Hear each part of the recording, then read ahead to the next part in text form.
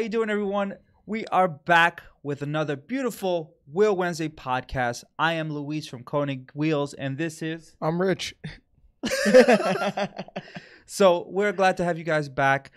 Just a quick stuff that we want to let you know about. Last week, we actually had our boy Derek Madison on the podcast. If you haven't gotten to check that one out yet, go check that out. That podcast is really cool. That's my boy, man. And every time we have a conversation with him, it's always a good one. And yeah, man, the dude has also been on a tear. He's been doing great this year. So it's definitely a podcast to go check out. And I hope that you guys can go do that, as well as we had an episode of The Hype Is Right dropped last Friday. That was honestly one of the funniest, coolest videos that we've done in a long time. So definitely go check that out. As well as this Friday, we're going to be dropping a car anatomy of the guest that we're going to have today. Basically, he's just going to give us a walk around of his car, because we actually went out to Lime Rock this weekend, which from your, this is the first time you went to a Grid Life. How did you feel about it? I thought it was really cool. Yeah. Meeting Tom and his team and everyone like that, it was a good time. Me and Max went up there. We had a good time. We got to do a couple of walk arounds with some cool people. And everyone's gonna be able to see Tom's S2000 this Friday. Yeah, man. Yeah. All right. So, without further ado, we're gonna introduce our guest, which he is a multi-SCCA solo champion. He is also a world challenge champion, two-time world challenge champion, and also just on a tear in Grid Life right now, basically number one in his class, the one and only Tom O'Gorman. Woo! Here we go. There he is. Oh, look at the introduction. There's a whole intro right now, Tom, that you're missing out on, where basically it's just you being highlighted and killing the game. Oh, that's awesome. How's it going, guys? Everything's good, man. How's everything on your side? Man, it's been pretty incredible. I can't remember actually when the last time I was on here. I know I already had my first S2000. Yes. And that was like 10 years ago, even though it was probably 1 year maybe. Yeah. Well, we were just looking at it. I think it was 2 years ago, which is crazy because I feel like we had just had that conversation. Obviously for you, it feels a lot longer, but yeah, a lot has changed from that time. I know that for a fact. Lots has changed, but it's been surreal. Like I can't even believe how good it's been going recently. So I have to knock on wood and stuff every time I think about it.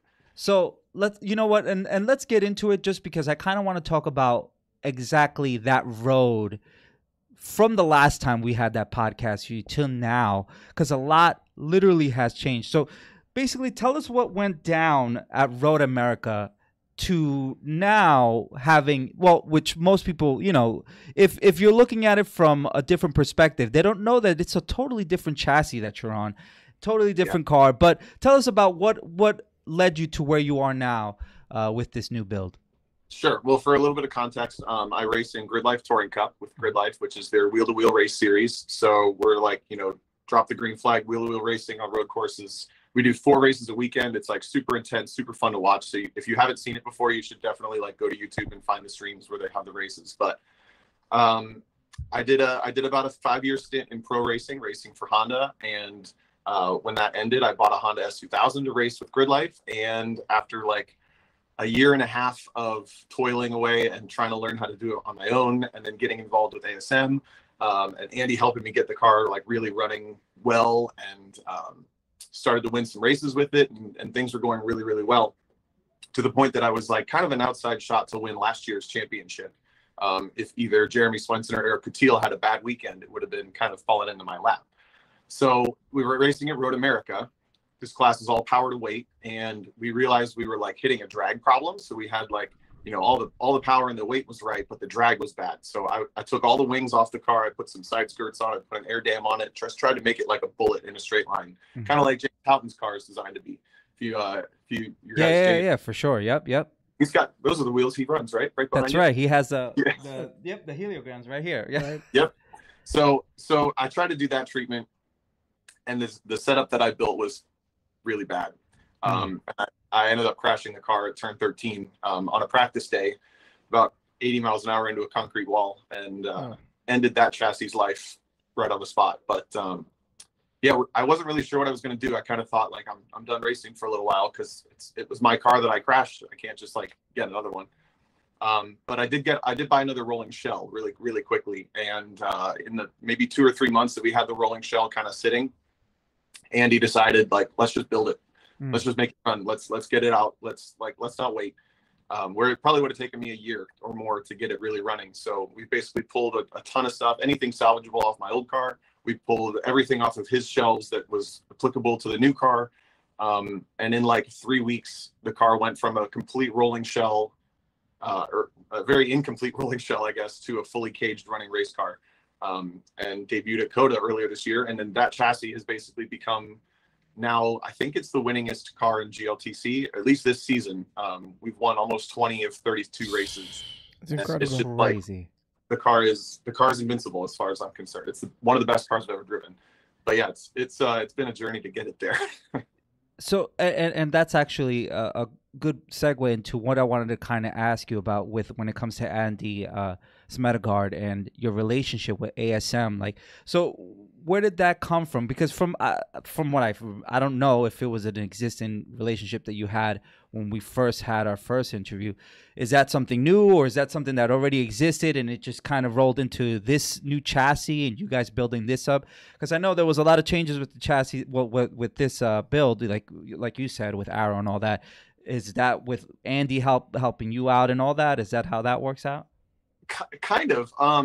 When I bought my first S2000, I'm not a mechanical person, like, at all. I don't understand cars. I'm not really that interested in cars, in like the mechanics of how they work. Like, yeah. I don't find, how does an engine work, interesting. That's not like what I've gravitated toward. I want to drive it, right? Yeah. And so I kind of don't know what I'm doing. So when I bought my own car, it was like, I got to learn how to do all this again. And it was bad. It was just really bad. I didn't understand how to troubleshoot any problems.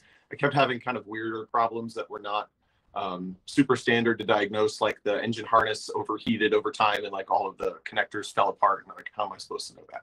Anyway, so Andy was a resource for me at that point. He kind of, at that point, were established as like S2000 masters.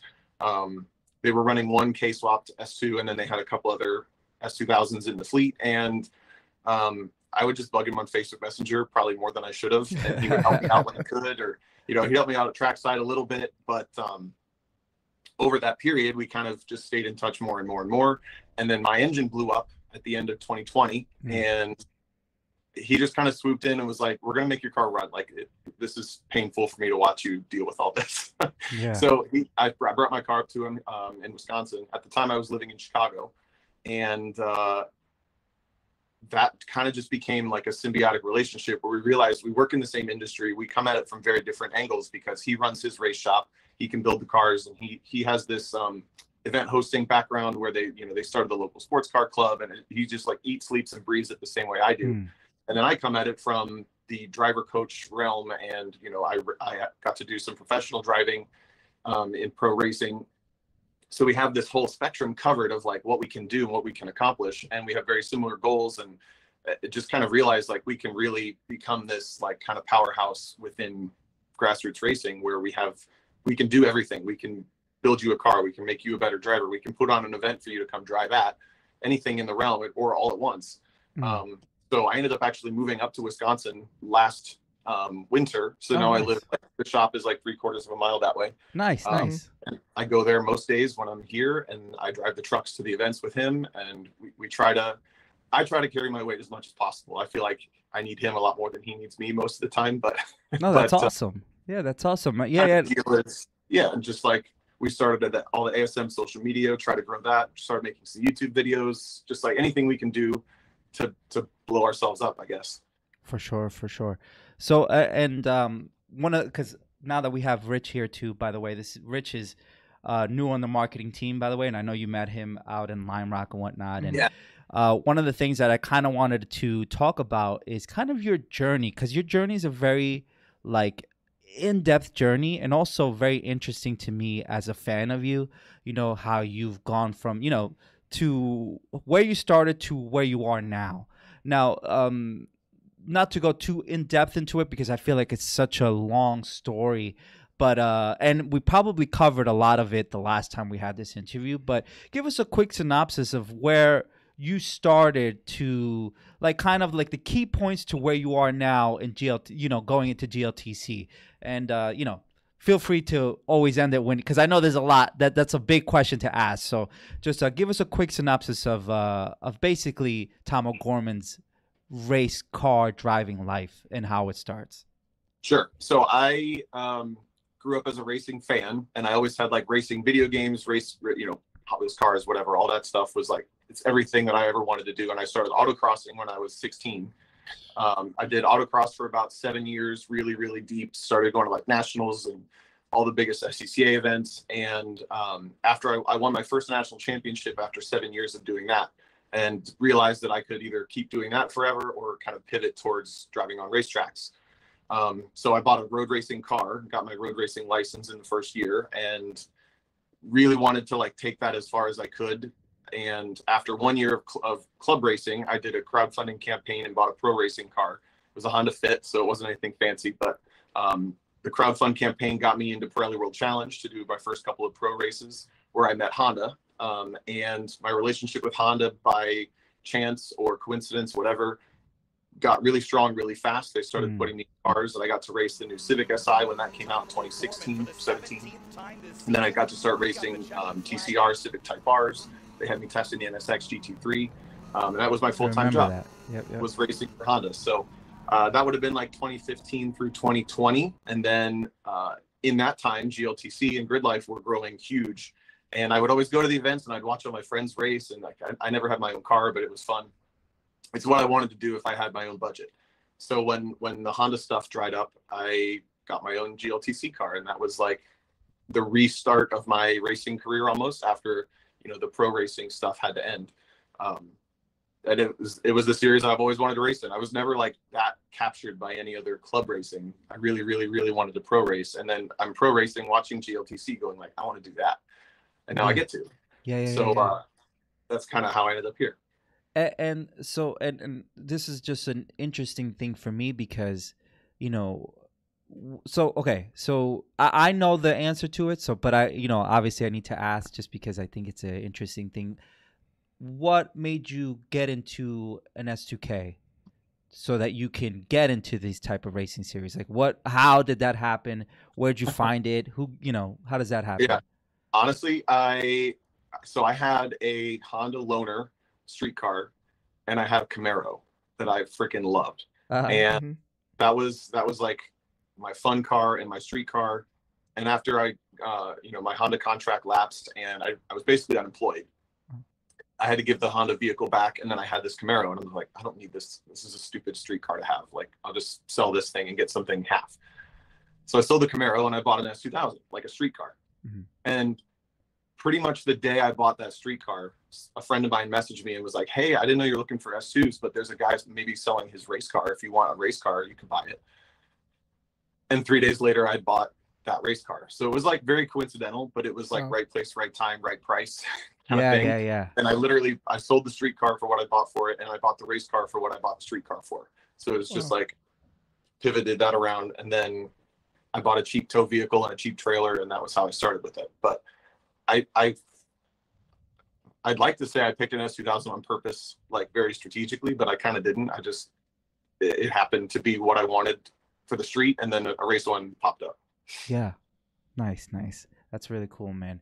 So, since the last time we spoke, I know Tomo driving instructing has changed a lot. I feel like you've grown a lot also with that as well. I noticed that you've also teamed up with ASM, and you're offering different types of courses when it comes to this, even online stuff that we've noticed that you've been doing. Tell us a little bit about that, and tell us a little bit about the Tomo driving and whatnot. Yeah. So after my pro racing job basically ended, I was like, I got to figure out how to work. I don't really have a lot of practical work experience. I don't want to just go get a desk job. So what do I do? And one thing that I've been doing for a long time is driver coaching, but usually pretty informally, or just like as a one-off job instructing for this school here or there. And I kind of realized like that's the easiest way, not the easiest, but the most plug and play of the things that I could do for a living. It's like I could start my own coaching business. So I started to kind of pull from the experiences of doing the driver coaching at different tracks and different events and different schools, and figuring out like what's going to work best for me. And the most common driver coaching model is a private coach that you hire for the day. They come to the track. It's pretty expensive. You pay them like a full day rate. They give you all their attention. You get all of the, the data, the video, the review. They watch you on track. They're your companion on the whole day, whether you're on or off the track. Mm-hmm. And because that's expensive, a lot of our grassroots friends can't really afford that. So I wanted to build, I do that. And there are people who absolutely that's super beneficial if you can pull it off. But I wanted to build models that were affordable for our friends that maybe have a couple $100 to go a little bit faster. And instead of like buying a new part, they're going to buy a little bit of investment in themselves, or, they're going to sleep in their car instead of getting a hotel and pay for a weekend of coaching to get a little bit better. I kind of wanted to accommodate that because I feel like that's what I would have needed if I was getting a coach when I was 17. I couldn't afford $1,000 a day, but I could afford 200 maybe. So what I built is what I call my trackside coaching, where it's all the events I already go to, all the Grid Life events, so some SCCA events, all this other stuff. And when I'm on the ground, I'll work with a small group of people that are already at that event as well to try to make sure that they can maximize their event, but also can grow as a driver over time. So there are drivers I work with once, there are drivers I've worked with the entire Grid Life season, every event. And it's designed to be a little bit more of a quantity than I'm not working with just one person. I get to work with 5 to 7 people. So it helps me cover my costs a little bit. It's a little bit better for me business wise, but it's also totally dedicated to those people when I'm at the track, unless I'm sitting in my car. So, if you don't see me driving my GLTC car, you probably won't see me much because I'm in the trailer working with another driver, or, kind of working my way around a paddock, finding my clients. For sure. And then I also do remote coaching where I don't even go to the track. I kind of call in the Tuesday before and the Tuesday after, and we talk about going into the event. We'll talk through the track. We'll talk through some goals. During your event, you can apply that as much as possible. And then the Tuesday after, as an example, we'll call and we'll review video, we'll review data and figure out, where were your successes? Where were the things you can continue to work on?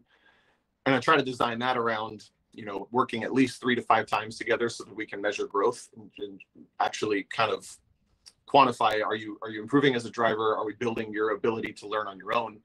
Because it takes time, it takes a lot of effort, and it takes a lot of like instant feedback. So if we're not doing it in a timely manner, then it's going to be tougher to learn too.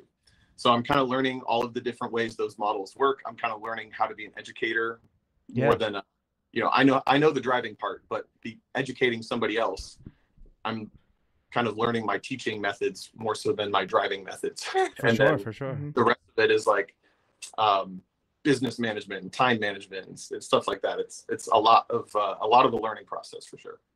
Cool. But and sorry if you had mentioned it. So, and you also do like private lessons as well and stuff like that. And is that just something like kind of like how does that, like, do you have to come out to you, or is it just, you offer it obviously through online or whatnot? How does that work? Or do you go to a track? Do you have somewhere that you work from?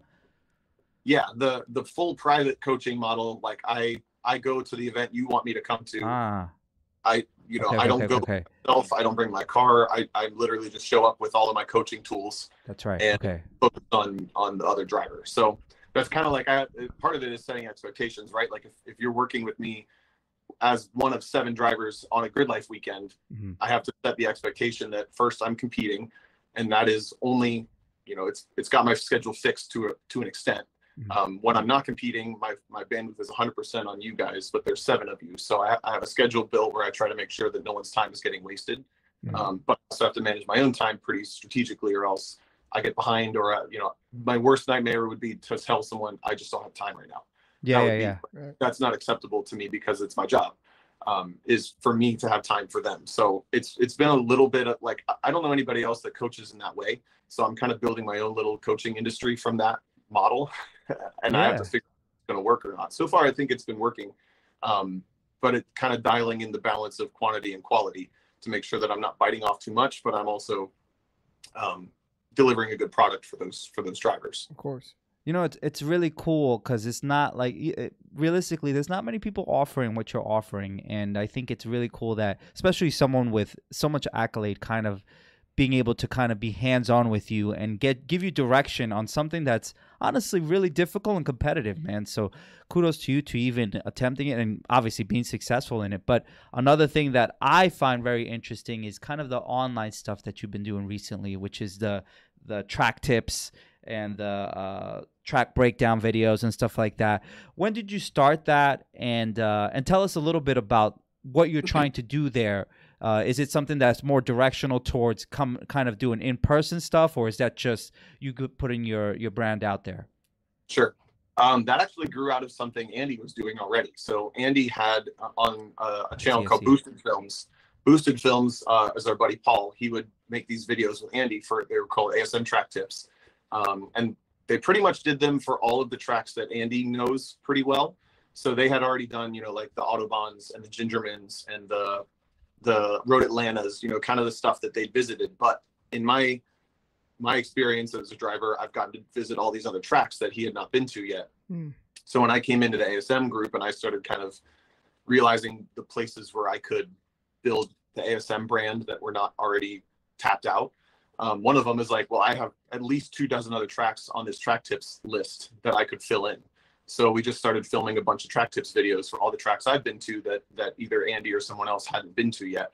So now we went from kind of the Midwest typical tracks that he mastered and known really well to now we have like Laguna Seca and Mosport and Lime Rock and all these tracks that I got to go to for either pro racing or different stuff. That now I think we pretty much have every major US track across the country covered for a track tips video. And I guess I didn't think about it strategically, like, what is this for? It just seemed like we should do that. Yeah.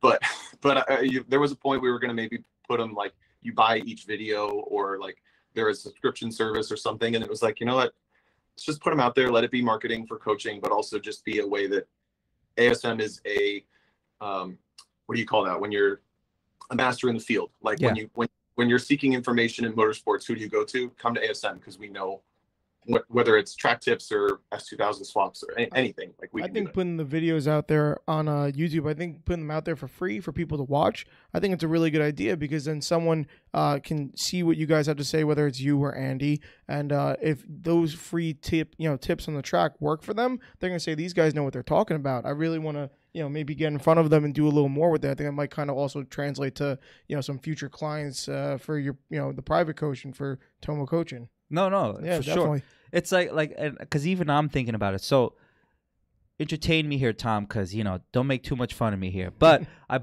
have oh my God, I'm blanking on my own car here.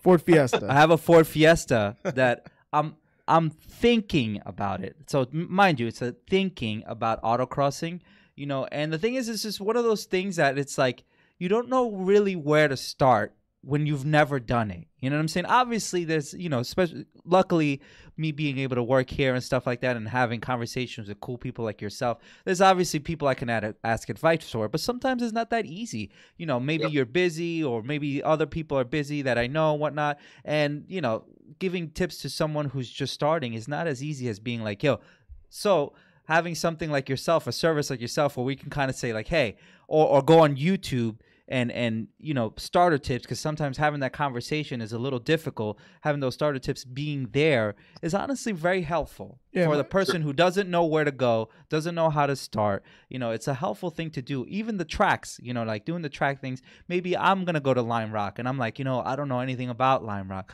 All of a sudden I fall into your video and it's giving me a whole layout on how it works, and that's really helpful, dude. I think there's something I've seen over the last like 5 to 7 years that like the gatekeeping of motorsports has fallen down quite a bit.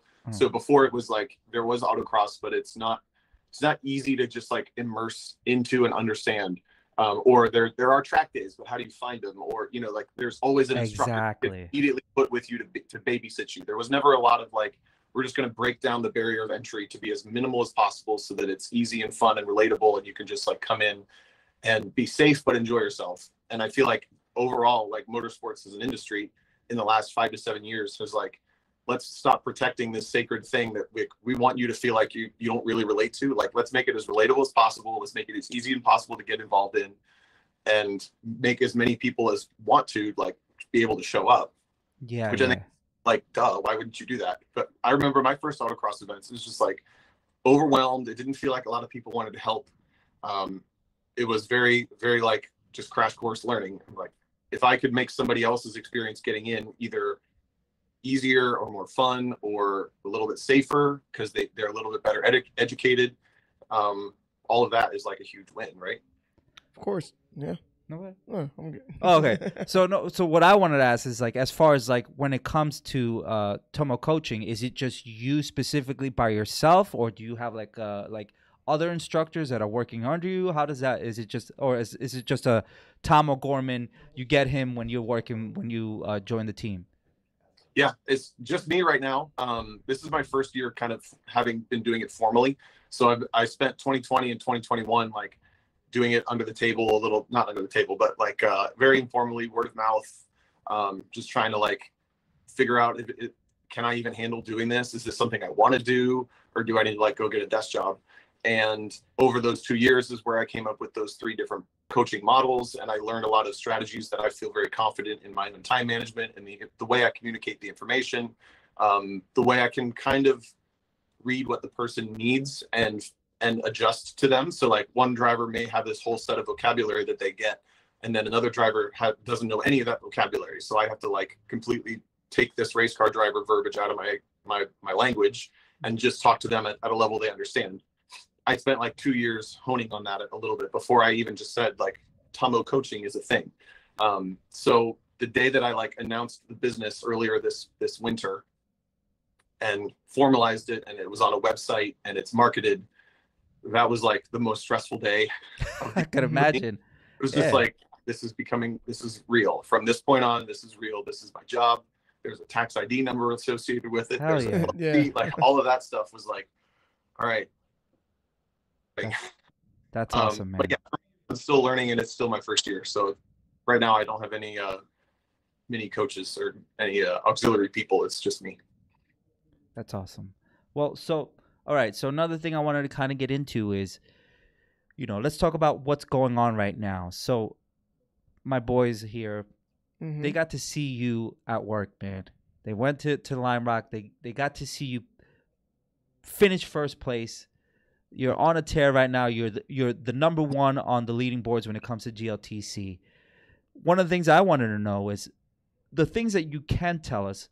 What are some of the changes that you guys have done with this S2000, this build specifically, that you can at least tell us about, that you have changed from the last, although you kind of briefly kind of told us, but kind of going into depth of why you feel this year is more, like, not that it's more successful, but meaning it's more smooth, I think.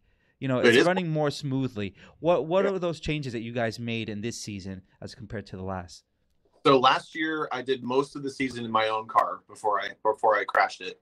And that old car just was never quite right. It was like, even the days that it was good and fast, like you could blindfold me and put me in all the ASM cars, and I would have been like, that was 5 S2000s, and then like, I don't know what that one was. But it was good, but it wasn't the same car. Like, it was just a little left field all the time, and felt like the front end and the rear were like disconnected. So like the front end would respond one way, but the rear end would be on a delay and respond a different way. It was just, I don't know what it was, but to be honest, there's a silver lining in having crashed it, because I feel like I would have been dealing with it for the rest of however long.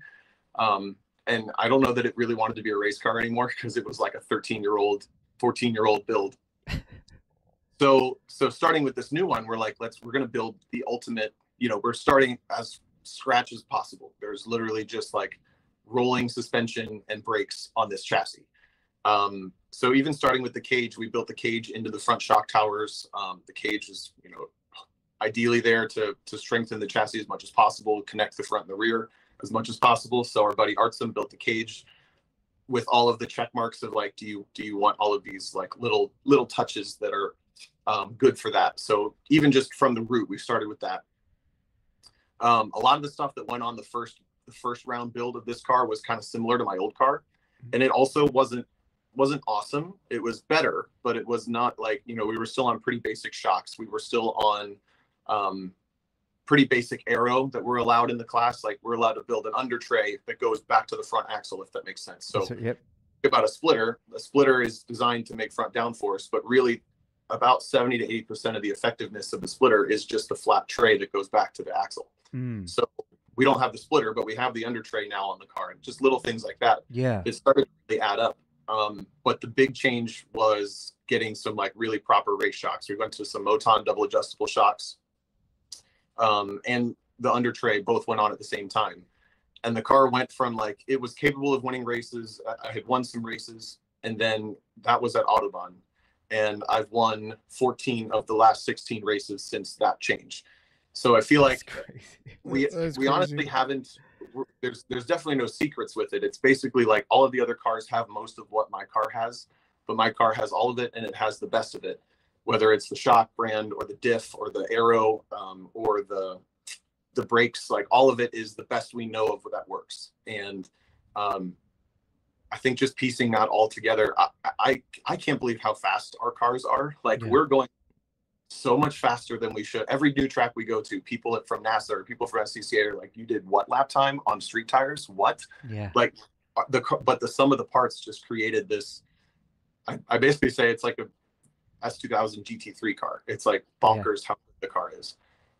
So once we made those changes and kind of built this ultimate, like I got little chills talking about, I love but once we got to that point, it was like, I've been dealing with handling issues and with cars I'm not happy with for a year and a half, 2 years, all of my own doing, right? It was my car. So now that it's good, there's no excuse for me not to be able to win races. Like it's just on me. So if I don't win a race, that's like my own fault now. Which is a really nice spot to be in. I love that the excuse of the car is gone from a driving perspective, but it's also like a testament to the ASM like knowledge pool. Like over the last 5 years for S2000s, we've created this car, and now I think Andy's finished second most of those races. Our buddy Matt Waldbaum is in the top 5 every single time. We just did that same kind of, we're calling it like an Evo kit on the ASM S2000s. Our buddy Zach just got all of that stuff done to his car too. So it's like all not necessary, but as soon as you if you get as close to that as possible, all of a sudden you have this ridiculous car. And Zach had just driven it for the first time at Lime Rock, and he kept coming up saying, do you have an awesome race car? Because I have an awesome race car.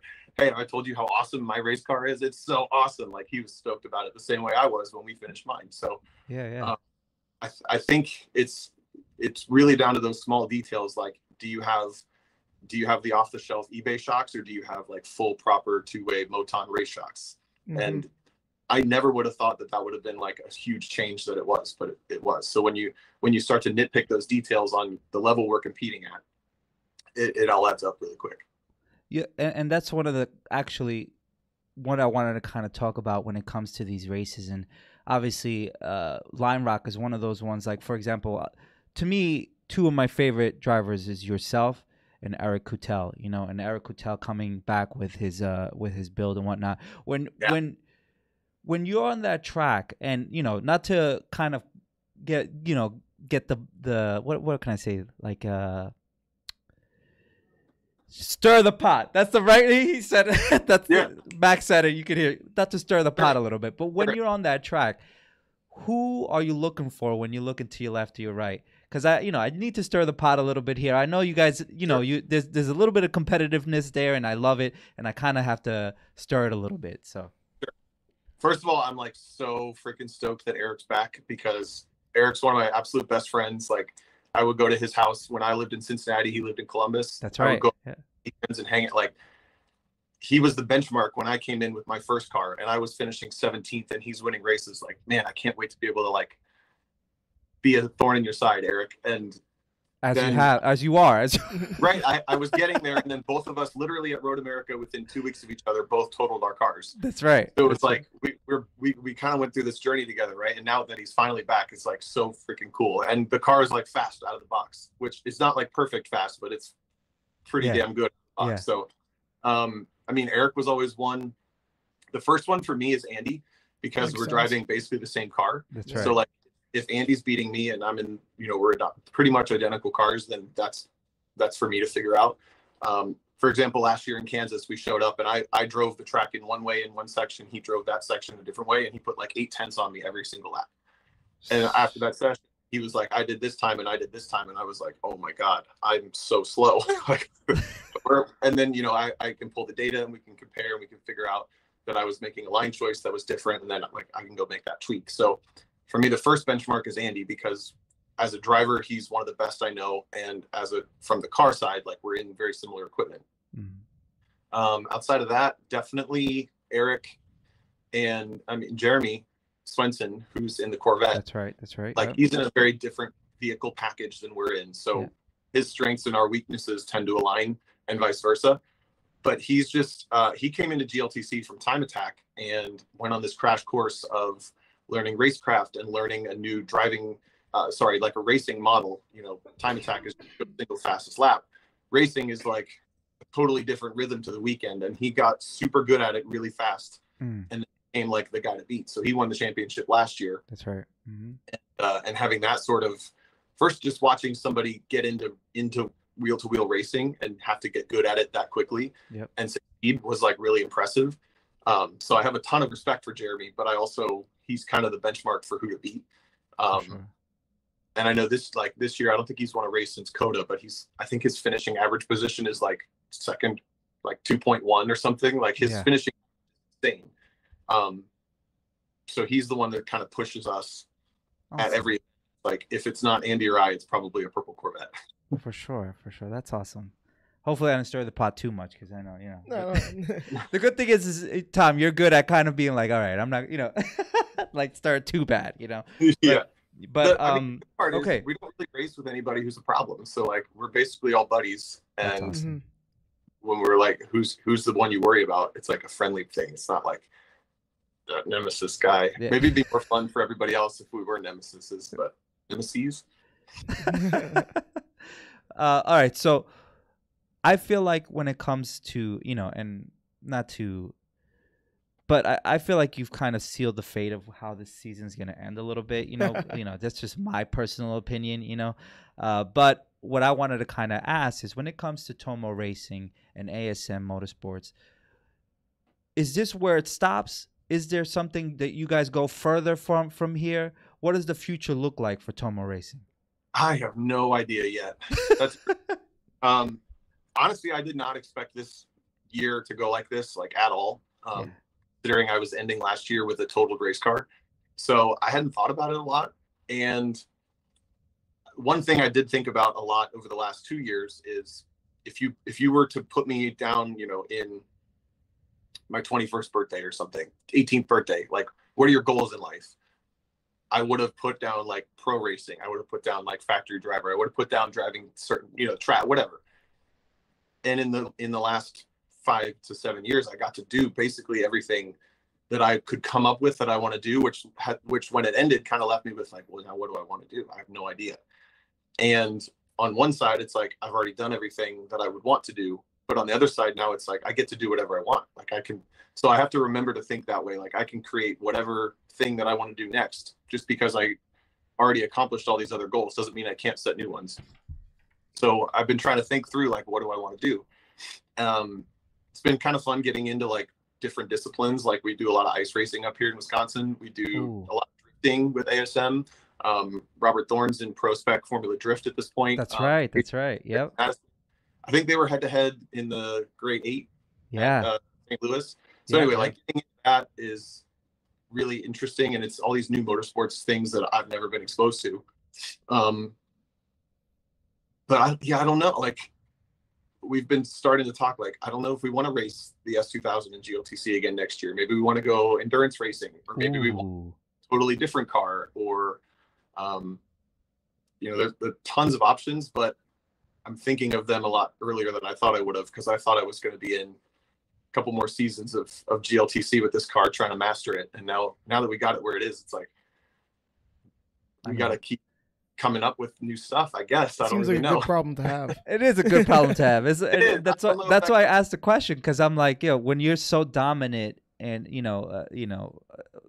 have to ask that question, like, what's next? You know, because you know, I mean, you could do another season and probably dominate again, you know, but that's just, you know, but then again, it's, you know, that's the fun part about it. And just like you said, you know, the sky's the limit, especially when it comes to motorsports in general. You know, there's so many options.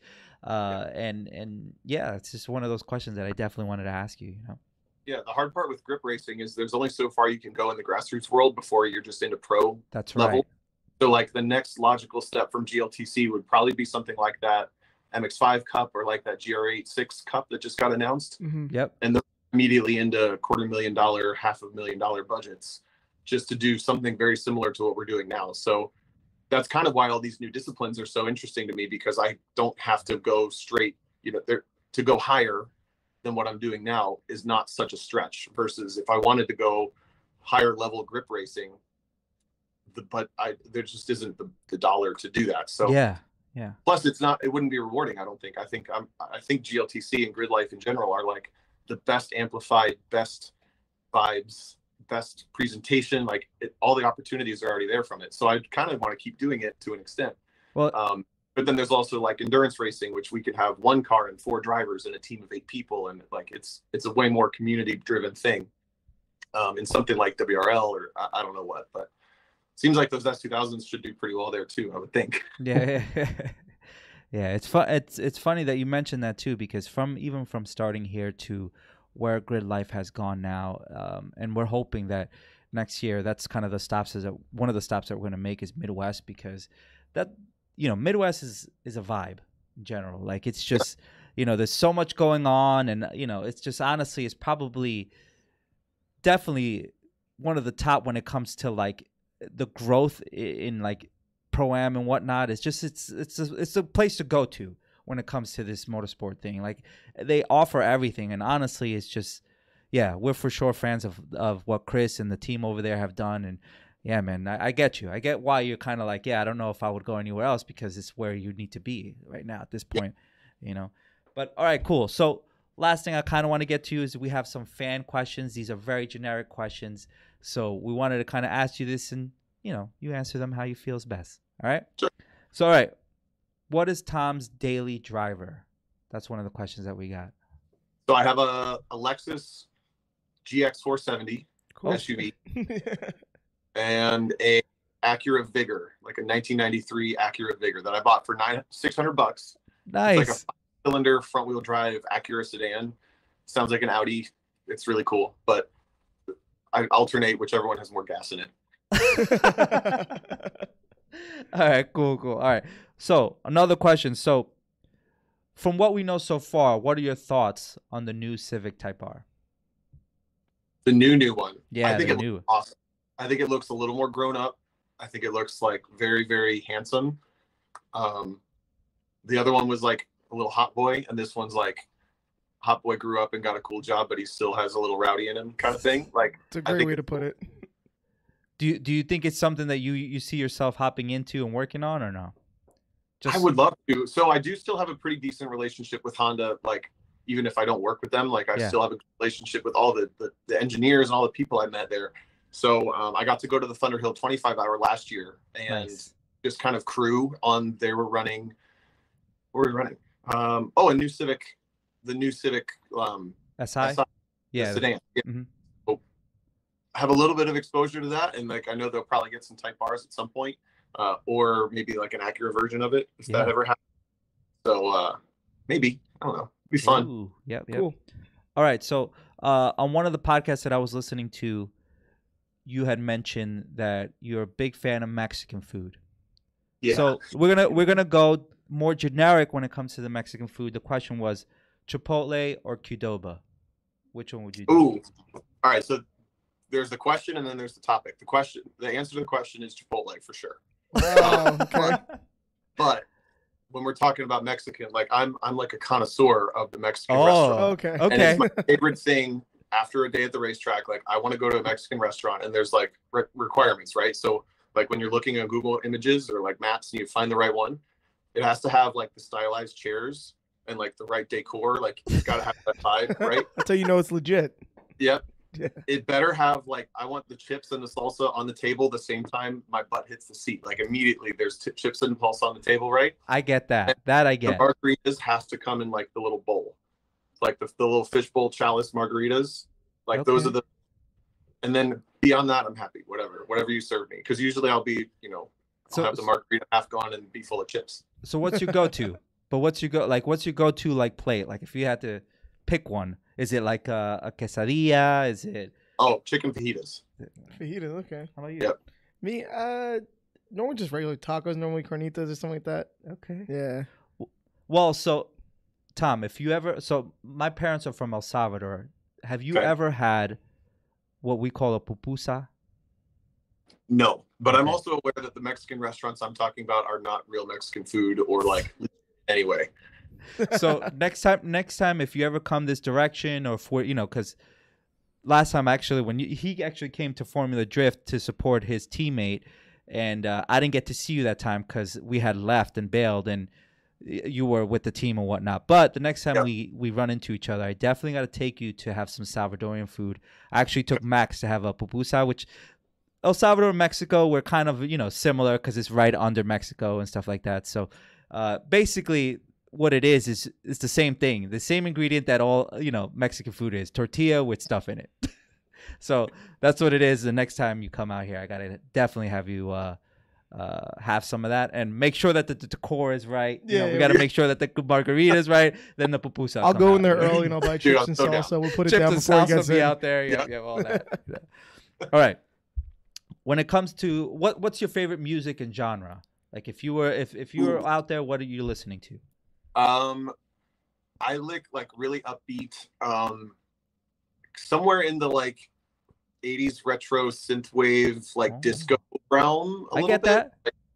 Yeah. I'm trying to think of a band to so Max was kind of putting me onto Odessa.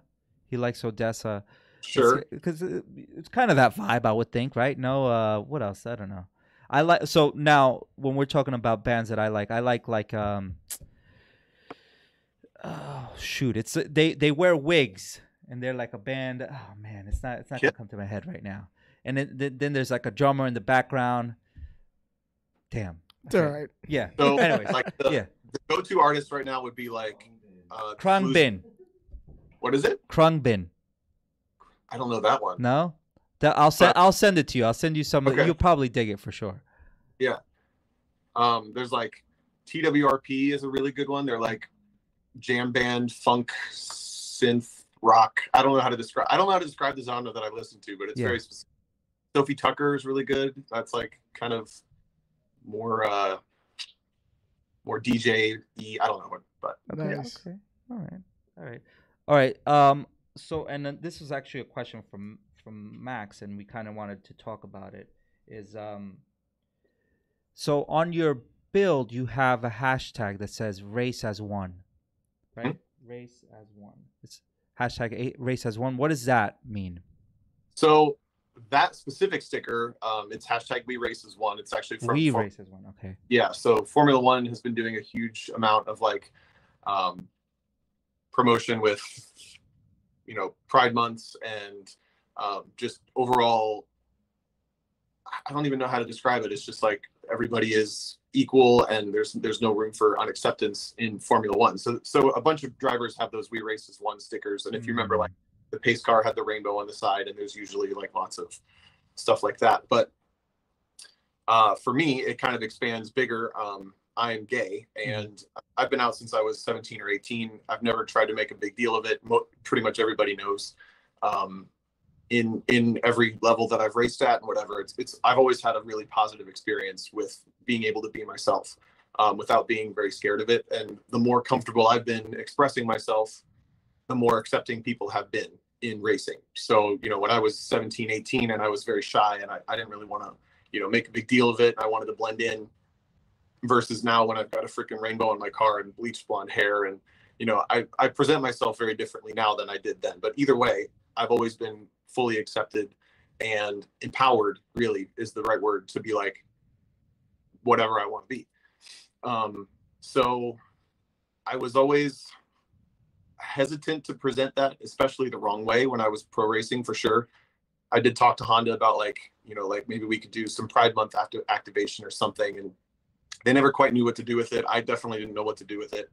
But because I've always had such an empowering experience, I feel like it's important for me to help others have that too.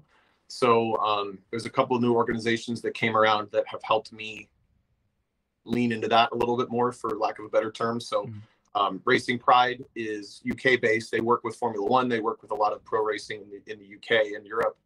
And they just expanded into the US. So I'm one of their ambassadors. And Out Motorsports is based here in the US, and they're very much more like a grassroots up. So I have like this pro racing down from the UK side from Racing Pride, and then Out Motorsports is like grassroots up here in the US. And just working with those groups and realizing the situation I'm in, especially now that I'm just racing for myself, it's like I don't have to worry about Honda or pro racing or anything else. It's like just whatever I want to present. My first S2000, I had a rainbow on the bumper, and this current one, we did a Pride Month livery with a rainbow gradient all over the car, and then we kind of kept that with the ASM wrap that's now on it. It's got, you know, a nice rainbow-ish gradient. Yep. Kind of. We saw Either way, if you'd have told me 10 years ago that I was going to race a rainbow car, I never would have believed you. But now it feels important, and it feels like I want to give back a little bit anyway, or of course help create that. And that's part of the reason I feel GRIDLIFE is they're partners with the same groups that I'm a partner with, or, you know, ambassadors for. They want to make sure that it's accepting. It's definitely the most diverse, whether it be race or gender or sexual orientation, whatever, of any motorsports org that I've been a part of. And I don't know, it just feels like if I got to have a good experience, I should create good experiences for others. So hopefully by me trying to be as authentic with myself as I want to be, then other people get to as well, which feels like the way it should be. That's amazing, man. Like, yeah, I think that's one of the things that we emphasize here the most is, you know, when we have these conversations, we like to have conversations with people that are, you know, bring out their genuine selves. And at the end of the day, it doesn't matter what your background is, where you come from, where it is. At the end of the day, we all have something in common, which is we love cars, and that should be it. And, you know, wherever they are, you know, whatever sexual orientation or where they come from or what race they are, it shouldn't matter. You know what I mean? Yep. But at the same time, representation like yourself and putting it out there, it's also a beautiful thing because, you know, we're all together. As this says, we race as one, man. We're just people, and we just want to be people, and we want to race together, and it shouldn't matter, you know? So that's awesome that you represent that, man. And, you know, we obviously here to support you along the way as well, man. I appreciate that. Yeah. And I get every once in a while it'll come up with the like, well, why does it matter? And I know that the person that says that always comes from a good place. They're saying like, I don't care. Why should anybody else care? Why?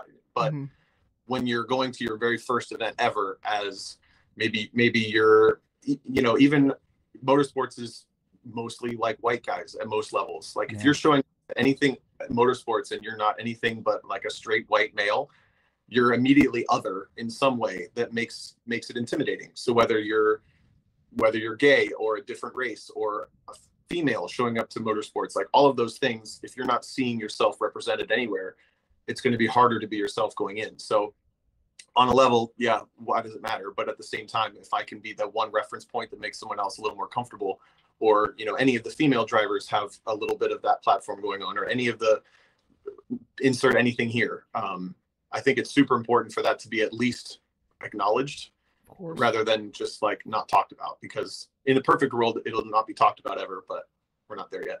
Yeah, for sure. I think it's a hard thing because, you know, when you say that you want to, you know, you had a good time in all this and you want to be able to, you know, make someone else have the same kind of experience that you had, you don't get a lot of feedback on stuff like that. So, you know, it kind of might feel like you're kind of like the unsung hero in this. You know, if people are going to have an easier time because of it, because of you, you might not get that feedback right away, even though you wouldn't necessarily know up front that you helped someone. So, you know, sure. I think it's a great thing. It really is. Yeah. And completely necessary. And I say this with is some sort of experience like what you just said, you know, being from my background, being Latino and whatnot. And, just like you said, sometimes it is a little intimidating because it's not someone that I could say, oh, this person looks like me. It's a little bit easier, or I know this person has a similar background to me, so it makes it easier for me to have that conversation with that person. So having someone like you be a representative, and let's say someone that comes with similar, has a similar situation as yourself, it'd probably be like, well, if he could do it, I could do it too. And that honestly goes a long way. You know what I mean? Because it could change the course of a whole person's life. So it's honestly like I genuinely mean that's awesome that you're representing that way and putting it out there. You know what I mean? Because it's not easy. So for sure. Took a while, but I'm there. But. Awesome. All right. So I think we've taken enough of your time. Tom, thank you so much for always joining us, for always like being willing to do these things with us, because I know you have a lot going on, and so we really appreciate your time. Dude, I'm down anytime. Thank you, man. I appreciate it. Also, congrats on Lime Rock. Oh yeah, and a great season so far. Yeah. Thank you. What's coming up next? What's next for you and the team? So coming up, we've got Robert's finale. He's leading the Pro Spec Championship in Formula Drift, so we're all going to that. Hell yeah! Basically, like a heads-up match between he and Dmitry Brutsky, I think. That's in Utah. In Utah. Yep. 2 or 3 weeks. We have 2 more Grid Life events. Alpine Horizon is the last like normal season race, and then we have Kansas, which is the finale. Awesome. I've already won all 5 of my allotted weekends, so I just need to finish, I think, 12th at the finale. Damn. Which I'm like, as long as the car doesn't break, that yeah. I don't know why I didn't say that. Yeah, knock on wood. Knock on wood. I'm hopefully going to Autocross Nationals, Solo Nationals in a couple weeks. Maybe try to win another championship there. I'm commentating the SCCA runoffs, so you can tune in. We talk about racing instead of be the race car driver. Some coaching and just keeping going. Awesome. Well, you already know we wish you all the success. We're here if you need anything from us. Maybe you want to put these new wheels on. You tell me when you're ready. Cool. Yeah, be pretty cool. All right, but thank you again, Tom, and you have a good one, and we'll see you soon. Thanks a lot, guys. Yeah, man. See you later, Tom. Yeah, man. So to me, and I always say this. I feel like I always say this when we end these conversations. One of my I just lost audio about having these combos is getting real with some of our friends. Me and Tom text all the time and stuff like that, and I think this podcast gives you a doorway to be able to get personal with those people. But also, if you're a fan of someone like Tom, you get to see another side of him. And I think that was beautiful. That last part of the conversation, honestly, was one of my favorite parts of a convo that we've had on this podcast alone. So. Of course, if you look at everyone's just stats and points after the races, you only see that kind of side of them. But there's a lot more to every single one of these racers. Yep. Everyone has their own story. Everyone comes their own way. Yeah. Well, anyways, guys, with that said, thank you so much for joining us on another Beautiful Wheel Wednesday podcast. I say Beautiful Wheel Wednesday podcast because I love to put positivity out there because it's a beautiful Wednesday. Enjoy it, and I'm glad that you're here to join Hype is right on Friday? That's right. So, no. So, Hype is right was last Friday. Yeah. This Friday, we're actually doing a car anatomy, which is our word for a car walk around that we're going to be doing of our guests. ASM S2000, which you're gonna be able to see in depth every part of that car. So if you had any inkling of what you wanted to see on that, this is the time to do it. On Friday, we'll be dropping that. We're here every Wednesday at 3 p.m. as well as we go live on 2 p.m. where Scott kind of answers any questions that you guys want to answer. You come join us at 2 p.m. on our Instagram or Facebook, and we'll answer literally any question you want to ask. We'll answer it right then and there. Again, guys, thank you for joining us. And have a great one. Peace.